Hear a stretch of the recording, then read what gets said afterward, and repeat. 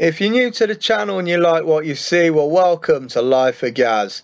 Now, I try my best to upload a new video every single Wednesday, and if you want to keep up to date with that, make sure you hit the subscribe button, and more importantly, ring the bell to get all the notifications.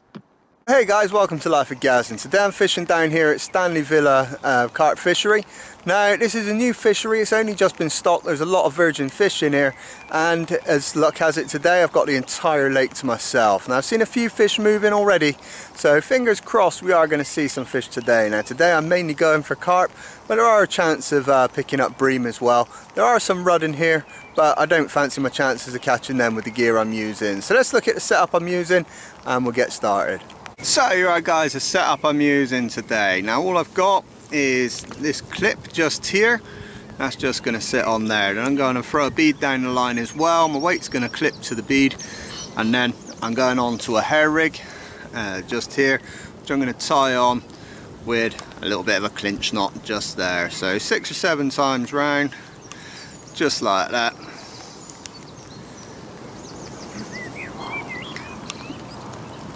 Back through there and back through the loop again.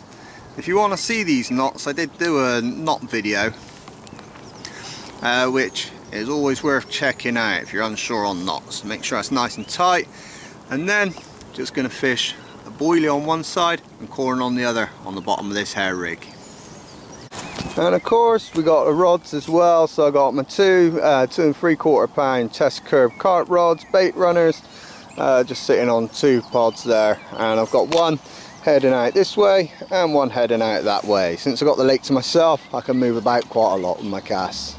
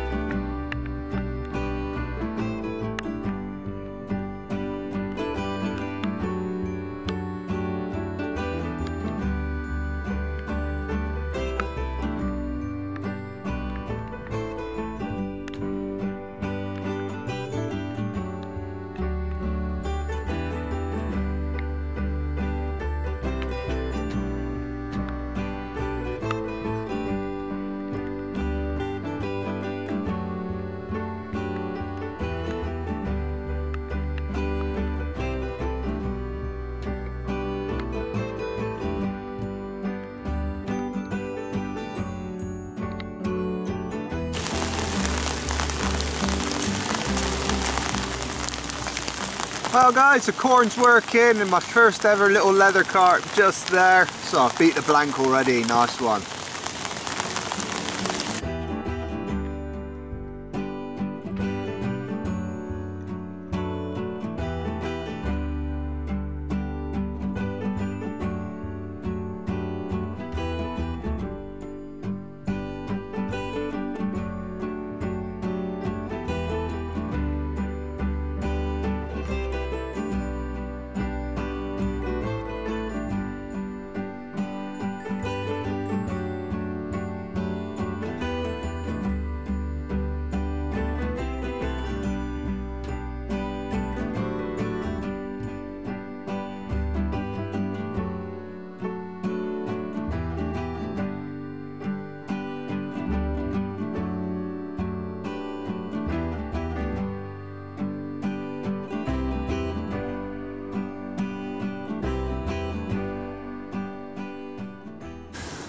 Okay guys, not quite what I'm intending to catch there, but I managed to catch a little rudd on a carp rig. Look at that. First ever rudd I've ever caught as well.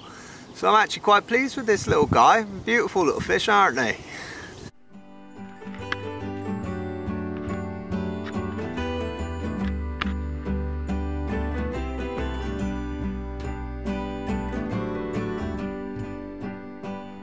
Okay guys, so what's happening at the moment is I'm getting lots of bites down on this little area, just down here. Now, I've got one rod which obviously is out over there, nothing's really happening on that. I had a little couple of clicks on the bait runner, but it didn't turn into anything.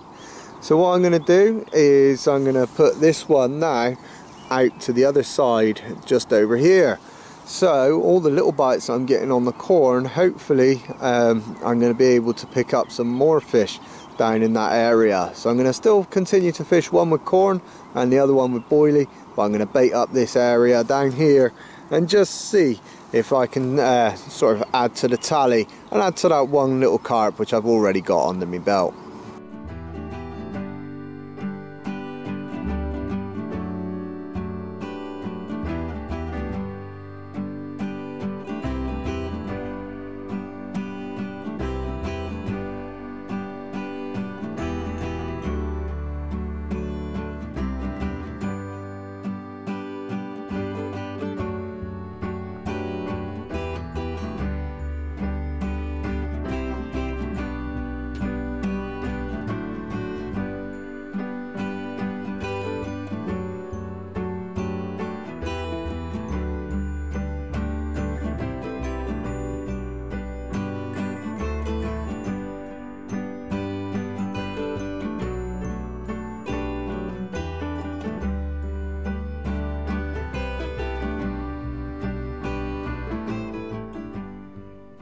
Well, after that rudd I've managed myself a little roach as well.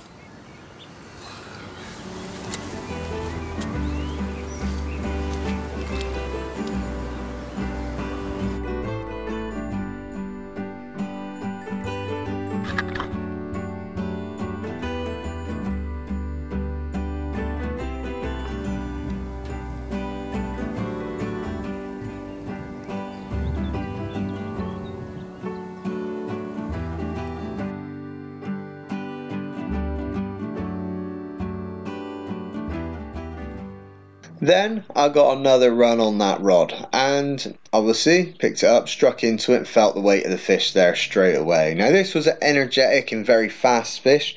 This fish I had on for around about sort of 10-15 seconds I think, and it come up, broke the surface, and it was a beautiful little lateral line mirror. Now unfortunately, as he pulled back down, the hook pulled out. Now my thinking is, if this was a bigger fish and he was capable of pulling the line with him and taking obviously taking line off the reel, that the hook wouldn't have pulled. But the rate that fish went down, unfortunately I couldn't drop the rod tip fast enough. No sooner had I dropped that first rod down and put it on the side, the other rod went, and unfortunately I just was not quick enough to get over there to pick that rod up and strike into it.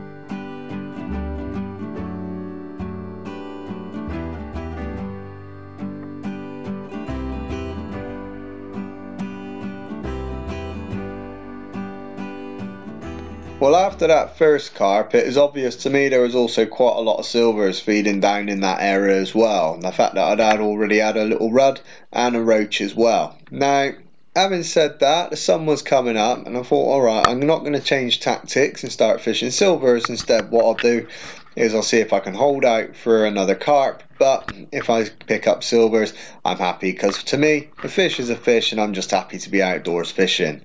But when I looked at this venue, I did see a few fish moving down in this area, and what I looked at was the fact that I had an island I could cast towards, which didn't produce anything for me in the first 2 hours, which is why I chose to move over both rods down to that little margin.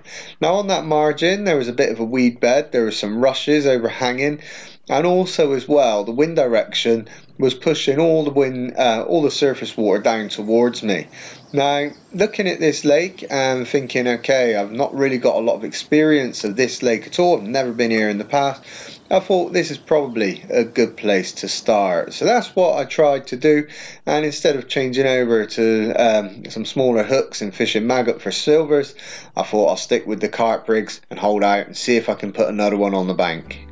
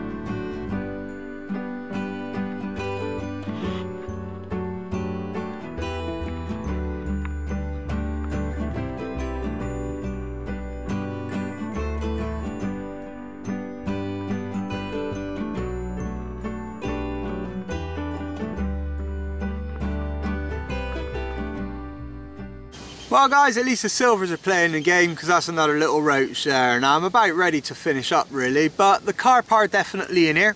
I've seen all the videos of them being stocked, but they don't seem to be in the mood to feed today. Boilies have not been touched at all. The only bait I've been catching on is corn, but I have had a few little line bites, which I think are just carp moving past my gear without picking it up. Now I did lose one. I've had a couple of runs and I did land one as well, so it's not been a complete write-off, but I'm definitely going to get back here when it's sort of settled in a little bit. Now if you've liked this video, make sure you hit the subscribe button down here. Check out my latest fishing video over there, and of course my freshwater playlist up top.